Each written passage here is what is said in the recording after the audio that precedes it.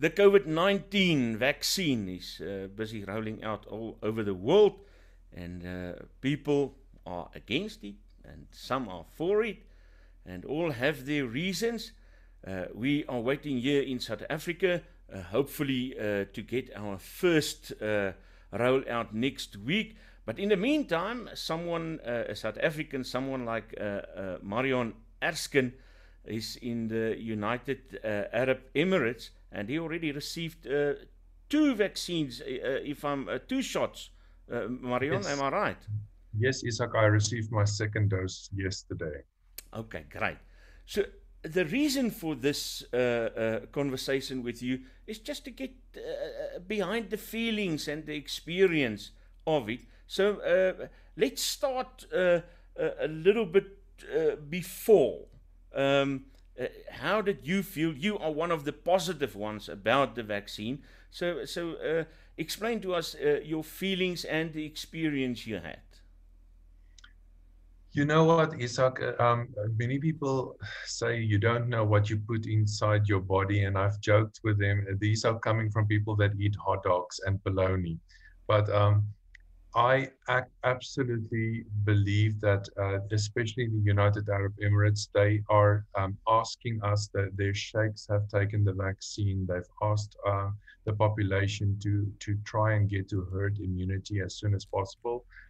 I am going to take this chance. I've had the vac. As I said, I've taken the second dose already, and I absolutely feel 100% fine.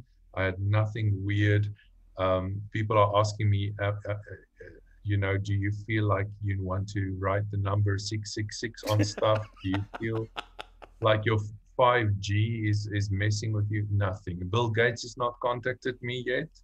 Um, and every single one of my friends that have taken the vaccine is absolutely fine. The very first dose after I had that, I had a little bit of almost like hot cold sweat for Mm. about two days. Like you feel like your body's a bit warm, and then you feel like your body's a bit cold, but nothing. I mean, I've had the yellow fever shot and everything that was much worse than this was. So I'm very happy. Marion, did they explain to you the reason for that feeling? Because I believe from some of the people here in South Africa that went for the trials Mm. say that they experienced a little bit of a fever. So it looks like a general kind of thing. It's absolutely normal. They have told me about that. Everybody has different kind of, so some of my colleagues that have taken it has had absolutely nothing, not even a bit of a feeling that they had a fever. I had a feeling that I was heating up or getting cold, but I was testing my own temperature regularly, and nothing. There was no fluctuation in my actual body temperature. Mm. So the clinic told me there you might experience something like that. It's just the virus of the vaccine that's starting to work, that's starting to wake up your body to possible attacks and stuff from the virus. But nothing strange. What type of vaccine did you guys get in UAE? So we have got the Sinopharm vaccine from China. There are two different Chinese vaccines. The one is Sinopharm. In the UAE, we've had about an 88% success rate with that so far. It's not the Sinovac that they are using in Brazil that has only about a 50% um, success with Sinopharm vax. Then you went for the second one. I saw the photo on your Facebook page. Yes. With I, that was yesterday. So this is with the about 20 21 days after your first shot, you mm. should go for your second jab. And did you experience anything with that jab? Absolutely nothing. You know what?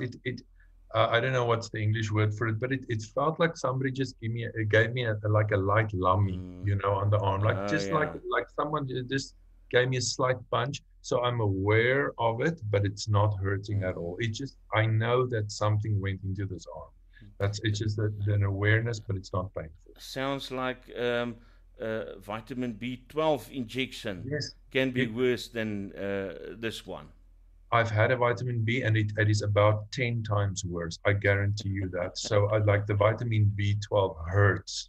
This one did not hurt, and I'm very scared of needles and things like that, by the way. So I have to honestly say that there was no issues from my side, and not anyone that has taken it so far has come to normal. Hopefully. Thank you very much, Marion Erskine.